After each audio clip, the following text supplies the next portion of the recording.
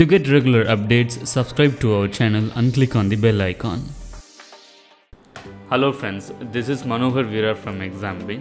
In this session, we are going to see the Environment Impact Assessment's second part. And in this session, we will be dealing about composition of the expert committees for EIA, that is Environment Impact Assessment, and Environmental Appraisal Procedure in India, and the main participants of EIA. Before getting into the lesson, please click on the subscribe button and be a subscriber to get regular updates from ExamBin. Okay, let's continue with the lesson. First, we are going to see about composition of the expert committees for EIA. The committees will consist of experts in the following sectors: ecosystem management, air pollution control, water pollution control, water resource management, flora and fauna conservation and management, land use planning, social sciences and rehabilitation, project appraisal, ecology, environmental health, subject area specialists. It also consists of representatives of NGOs and persons concerned with environmental issues. The chairman will be an outstanding and experienced ecologist or environmentalist or technical professional with wide managerial experience in the relevant development. The representative of Impact Assessment Agency will act as member secretary. Chairman and members will serve in their individual capacities except those specifically nominated as representatives. The membership of the committee shall not exceed 15 members. Let's see the procedure of environmental appraisal in India. An appraisal committee constituted by the Ministry of Environment and Forest to first scrutinize a project based on the data presented by project authorities. If necessary, the Ministry of Environment and Forest may also hold consultations with the investors and experts on specific issues as and when necessary. After considering all the facets of a project, environmental clearance is accorded subject to implementation of the stipulated environmental safeguards. In case of projects where the project proponents have submitted complete information, a decision is taken within 90 days.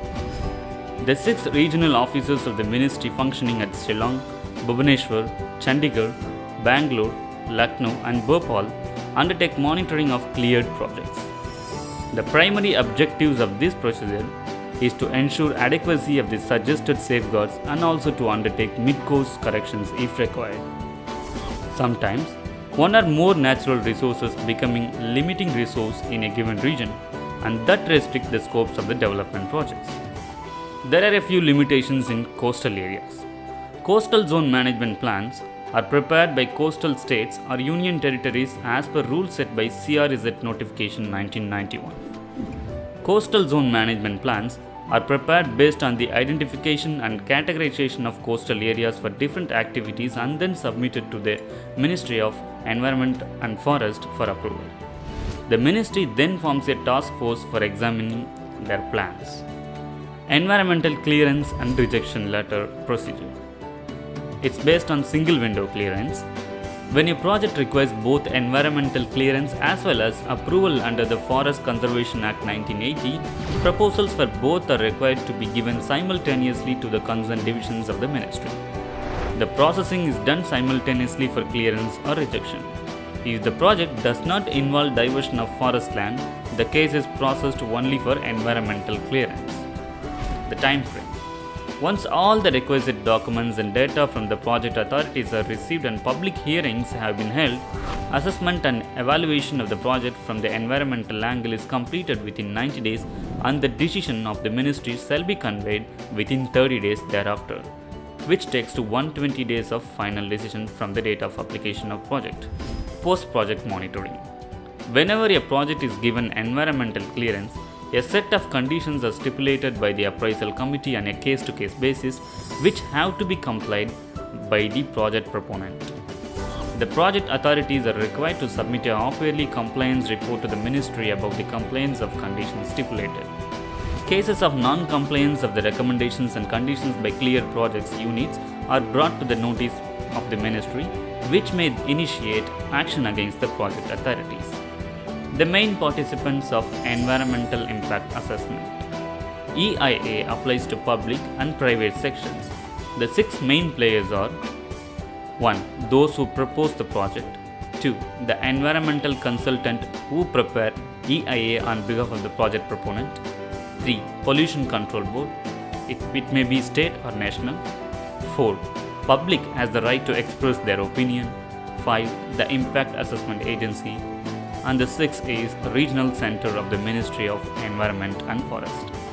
The salient features of 2006 Amendment to EIA notifications are: Environment Impact Assessment Notification of 2006 has decentralized the environmental clearance projects by categorizing the developmental projects into two categories, that is Category A, which is National Level Appraisal, and Category B, State Level Appraisal. Category A projects are appraised at national level by Impact Assessment Agency and Expert Appraisal Committee, and Category B projects are appraised at state level. State level Environmental Impact Assessment Authority and State level Expert Appraisal Committee are constituted to provide clearance to Category B process. After 2006 amendment, the EIA cycle comprises of 4 stages: screening, scoping, public hearing, and appraisal. Category A projects require mandatory environmental clearance and thus they do not undergo the screening process. Category B projects undergo screening process and they are classified into 2 types. 1. Category B projects mandatorily requires environmental impact assessment, and Category B2 projects which do not require environmental impact assessment. Thus, Category A projects and Category B projects undergo the complete EIA process, whereas Category B2 projects are excluded from the complete environmental impact assessment process. Procedure for public hearing. Notice of public hearing. Whoever applies for environmental clearance of projects should request the concerned State Pollution Control Board to initiate a public hearing. The State Pollution Control Board issues a notice for environmental public hearing, which will be published in at least 2 newspapers widely circulated in the region around the project, one of which will be in the vernacular language of the locality concerned. State Pollution Control Board mentions the date, time, place of the public hearing.